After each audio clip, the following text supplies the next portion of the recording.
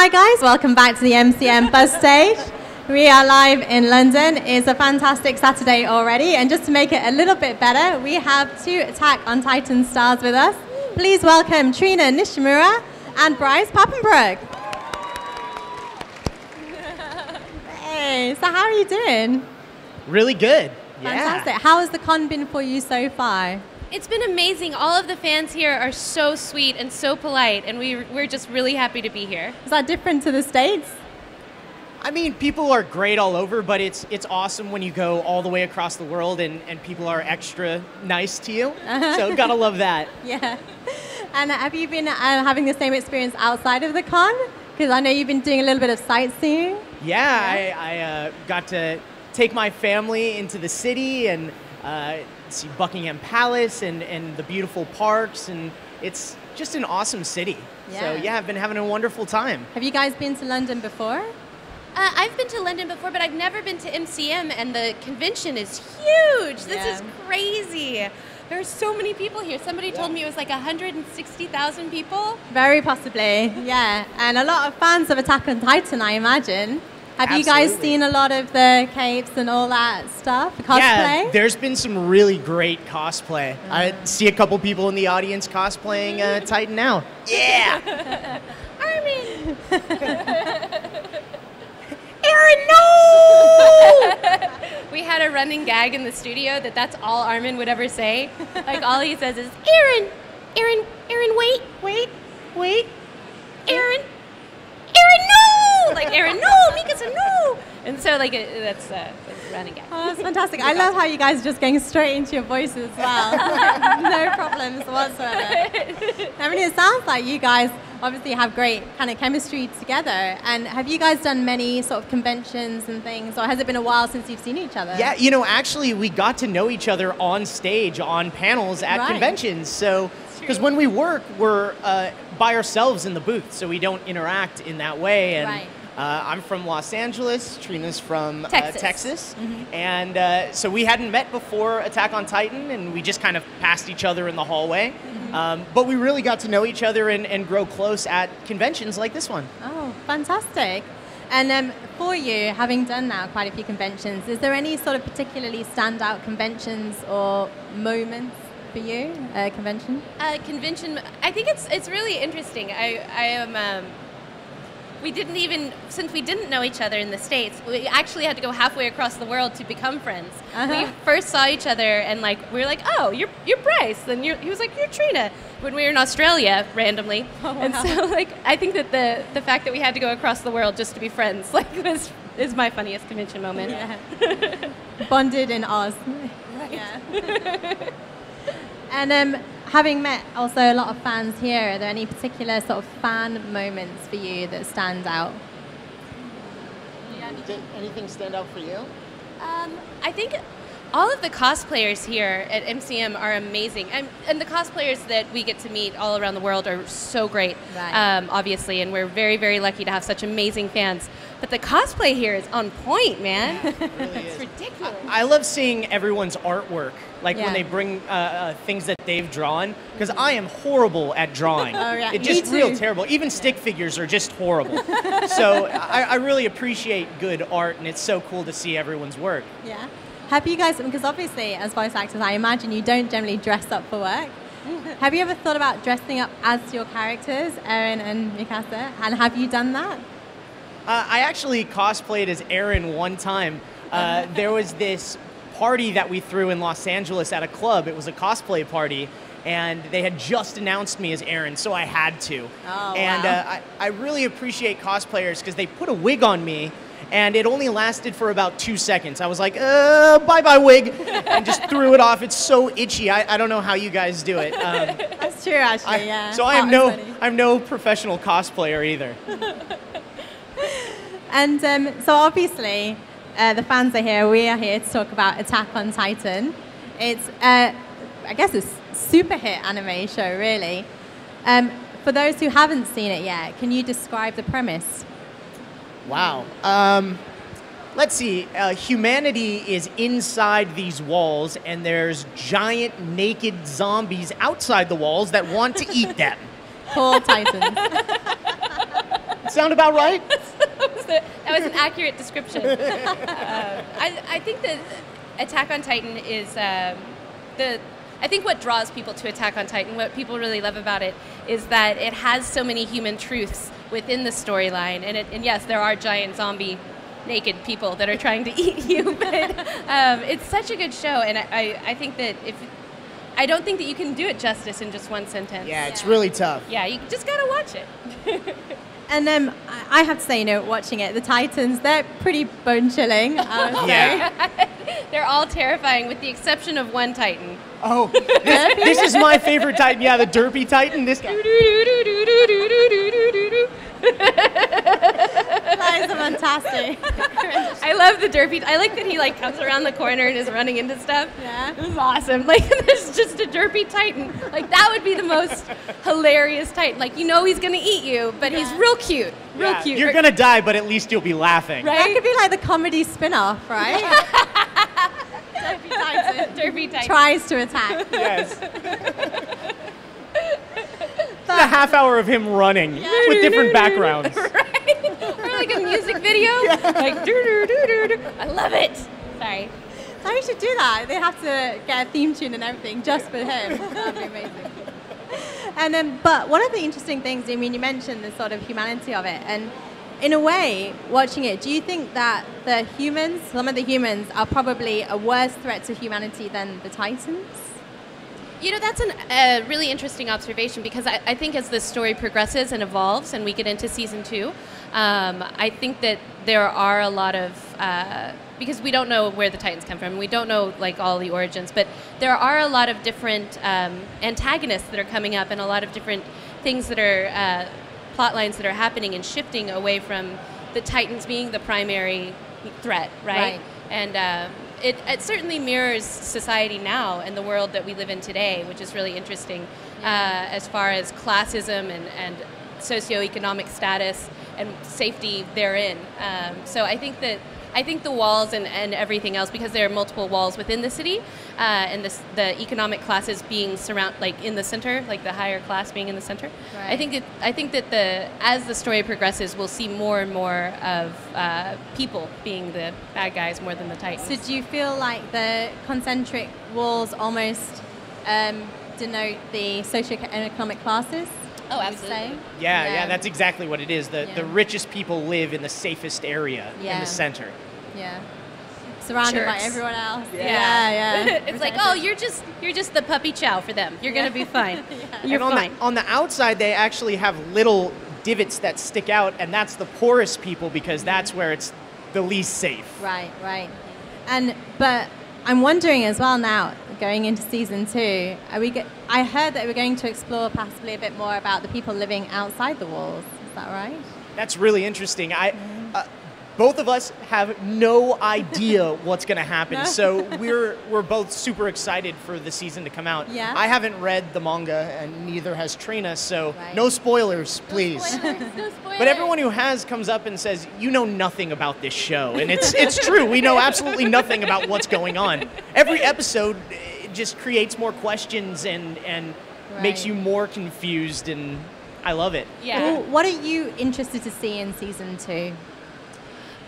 It's so dangerous, because the moment you say you're interested in something or that you like somebody in the show, you're like, oh, I really like that girl. She's so oh, that couple, they're such a cute couple. They seem so, Eaten. Eren's mom is so nice. Yeah. It's just unfortunate. So the minute you say, you know what I'm looking for? Oh, no, they're gone. No, I'm looking forward to more characters for sure. Yeah. In development, more characters. Less deaths? I'm sure there'll be just as many. Or more. I'd like some of the questions answered. Yes. What's in the basement? Right, yes. Will we ever find out what's in the basement? Oh, somebody told me today that they know what's in the basement. They were like, oh, I totally know what's in the basement. I was like, that's amazing. They were like, do you want to know? I was like, oh my God, please don't tell me. Because you want to go on the journey with the character, right? As we record, as we get to see more scripts and learn more, you're inhabiting that character and becoming that character is so important as far as the performance goes. And being able to go on the journey with the character is awesome. But you must have some fun theories about what's in the basement. Oh yeah, for sure. Yeah? You're probably wrong. They're probably wrong.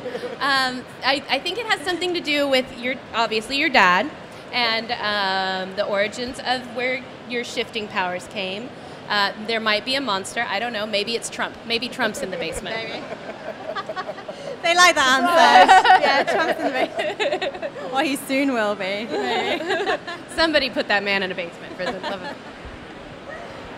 So we're going to give you guys a chance to ask questions in just a moment if you get your questions ready. But I have to wonder, with all the different Titans out there, let's exclude Debbie Titan for now, because I know he's a special character. Do you have any other favorite Titans? Santa Claus Titan. I love Santa Claus Titan. Or no, that little baby Titan. That little fat baby Titan. Oh, the one that Eren punts. I like that one too, yeah. Oh, fantastic. Okay, so if you guys want to stick your hands up for me, and I'll come to you. Ooh. Hands up. Awesome. Hi guys, thank you for coming. Trina, I loved your performance in Steins Gate, and Bryce, I loved you in Danganronpa. Thank you. If those two characters for you, Bryce, Nagito Kameda and Makoto Negi, and for you, Trina, if Makise Kurisu, if all three of those characters were in the Attack on Titan world, how do you think they would act and would they survive? Ooh. I think Nagito would just walk straight into the Titans, like where the Titans are, and they would just miss him every time because he's so lucky. He'd just be wandering around and they'd just be like stomping all around him. And boulders would be like hitting right next to him and he'd just be like, interesting. Interesting. Like everyone else is freaking out and getting smushed and he's like, wow, that's crazy, man. Like I think Nagi would point at one and go, you got that, and be stomped on. I think if Makise Kurisu was in the Titan world, she'd probably be really upset and confused because there isn't any technology that she could build a time machine with. So she'd just be like, wow, this is not great, and then probably boulder. Okay, next question over here. Okay, thank you again for coming. Thanks this for having us. question is more of a request. Could you perhaps recreate one of the scenes from Attack on Titan? Some lines? Yeah, sure. Do you want to start or should I start? Why don't you go ahead? Okay, so one of my favorite moments in the show is the first time Eren transforms. So he like punches himself out of the Titan's stomach. He like punts the baby Titan. That's the He's best like part. stepping on this other Titan's neck, and he goes, "Get up, get up! Let me kill you again and again and again." Ooh, that's loud. It's always terrifying when he does that line because Bryce is such a happy, sweet guy that when he does it, I'm like, oh God, he's so angry. So a Mikasa line would be right after, sorry if this is a spoiler, earmuffs. When she thinks that Eren is dead, but he's not dead, but she thinks Eren is dead, she's trying to rally everybody to go and, fight Titans. So she says, I can do it. I'm strong. Real strong. None of you come close. I am a warrior. That's her. That's fantastic. Round of applause for that. It's not as scary as yours. Okay, another question over here. Hello, and thank you for being here again. But my question is, have you ever recorded a scene where you thought it was like, you didn't actually feel it, it was like kind of fake? Because some of the things in Attack on Titan aren't really relatable, like being eaten alive. So Right. What kind of scenes do you feel that you didn't really feel you could relate to? So something that we couldn't relate to. So I worked on a game called Fire Emblem Awakening, and I play this character named Henry. And Henry is insane, like really insane. And the first line that I had is Henry. I knew nothing about the character or the game. I just saw a picture of him holding a crow and looking happy. And my first line was, "Yay, blood." So as we were coming up with the voice, I was working with Patrick Seitz, who was the director that day. Patrick is awesome. And he's like, let's come up with a voice. So I just gave it a shot and went, "Yay, blood." And he's like, you're more excited about that. "Yay, blood." He's like, like 100 times more excited than that. "Yay, blood." And that's Henry. So I couldn't really relate to wanting to be murdered that much. I think actors in general like will find something, like they'll find a way to get the voice and they'll find a way to get there. But I think the character that I had very little reference for was named Shelley from a show called One Piece. She's a horse, but a giraffe horse kind of creature that's like 18 stories tall. And so Mike McFarlane, the director, was like, "Oh, I have a great new character for you. She's amazing. She's amazing." I was like, "Oh, that's awesome. It's One Piece. I love One Piece. Everyone loves One Piece." And so I went and I was like, "Oh, who am I?" He's like, "You're the horse." Oh, that's great. I love being the horse. That sounds awesome. So what does the horse sound like? Like he's like, "No, I don't think so." And I was like, "Okay, so a creature noise like." He was like, "No, I don't think so." And I was like, "So what do you want me to do?" He's like, "Be the horse, Trina. Be the horse." I don't know how we got there, what I ended up sounding like, but I just remember like his point of reference was be the horse. Be the horse. That's good direction. I like that. Yeah. Next question. This one's for Bryce. Sure. How angry are you in real life on a scale of Marco to Eren? Whoa, say that one more time. How angry are you in real life on a scale of Marco to Eren? Probably much closer to Marco, but Eren when I'm sitting in traffic in LA. I hate traffic. I like to imagine you in LA traffic because if you've been to LA, it is the worst traffic ever. But I like to imagine what people see like as they're driving by you, like just like the angry Eren voice, like get up, get up. Like you can't hear, you just see Bryce Just like looking at me. I will kill you. Get out of my way. right. Like, I don't want to see that. That's terrifying. That would scare me. Right? Yeah. Like you're just driving, you're like singing a little Madonna, you're like, oh my God. Like, Move! Oh, I don't like that. I don't like that at all. I think that's another spin-off, isn't it? Eren in traffic. Eren in traffic. Next question. What was the most funniest thing you've ever done with your voices? The funniest thing we've ever done with our voices. I think my favorite thing to do, it's a strange job, right? Like, what do you do for a living? Oh, I make funny noises. So my favorite thing that I've ever done with voices, like a friend of mine was busy, like, "Oh, you're so busy," and I'd called her and texted her a few times, and I wasn't able to get a hold of her, and I needed to talk to her about her bachelorette party. I mean, it wasn't anything like life or death, you know, and she was planning a wedding, super busy. So because I couldn't get a hold of her, I was like, well, there are two things people can't avoid, right? Death and taxes. So I called her work where she was managing, and I was like, "Hi, this is Samuel, what did I say? It was Samantha Smith or something. I can't remember what my name was, but hi, this is Samantha Smith from the Internal Revenue Service. I'm going to need to speak with Mrs. Swindell immediately." And she like got on the phone. She's like, "Oh, hi, this is Rachel." And I was like, "Oh, hey, girl, what you doing?" And she was like, "Really, really, Trina, the IRS, that's what you went with?" I was like, "Yeah, that's what I went with." I love that. It's awesome. When I was working on Blue Exorcist, we did this thing called bad anime reactions. And basically, I wouldn't let the director or the engineer or the producer know I was going to do this. My line would come up, and it would be like a small breath that they wanted. Like, at one point, he's dialing this phone, and I would just give a horrible over-the-top reaction like this. And I just kept doing it over and over and over, and then the rest of the cast started doing it also. No. And there's a video of all of them together. It's just, you know, every time he looked one direction, it'd just be like, "Ugh!" His eyes would move, and I'd go, "Ooh!" I love that. Does that like strain your face after a while? You know, I really want to have a camera on me when I work because to get to my characters, I have to make the face that they're making, and anime faces are really strange, so I probably look like a psychopath, which is kind of, I really want to see what I look like. It's got to be funny. Well, speaking of that, have you guys thought about doing much acting in front of the camera? I have done a little acting in front of the camera. I've been acting since I was 9, and he's been acting since he was 7? You started at 7, right? Yeah.